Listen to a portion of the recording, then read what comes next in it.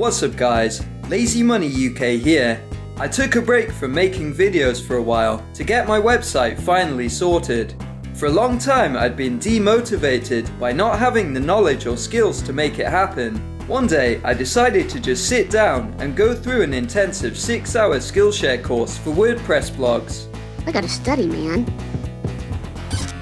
I actually ditched the course partway through, once I knew enough to make my own site, rather than keep building the practice site. The course made me realize why I was having such a hard time originally. You see, the WordPress software is not intuitive for beginners at all, unless you install third-party plugins that let you edit your site layout directly. That's not so bad, because at least you can still find a way to get it done. Here's the fatal flaw with WordPress, however. Their premium hosting plan doesn't have all the features you need. You have to pay £156 extra per year just for permission to install plugins. Even plugins that are supposed to be free. It was too late to apply for a refund, and the best I could negotiate with their customer service was a 10% discount on the next plan up, which I declined.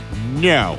It worked out much cheaper to buy hosting again elsewhere, install the free WordPress software, and then subscribe to the Elementor plugin to make site building easier. In other words, do what I should have done in the first place. All I can do now is make this video to warn you that if you buy hosting with WordPress, you become their bitch. And what I mean by that is, you can either stay stuck with an unusable interface and their watermark on your website, or you can pay an extortionate amount of money to get essential features which should be free at all levels. That sounds... Yes, it is very unpleasant. You might be wondering why I bought WordPress hosting in the first place, rather than carefully evaluating my options. I wanted to avoid analysis paralysis and jump straight into the creation process. On the surface, WordPress were offering an all-in-one solution where you get a domain name, hosting, and software included, so it seemed like a good idea initially. Unfortunately, being decisive backfired this time. Anyway, the good news is I managed to make a website.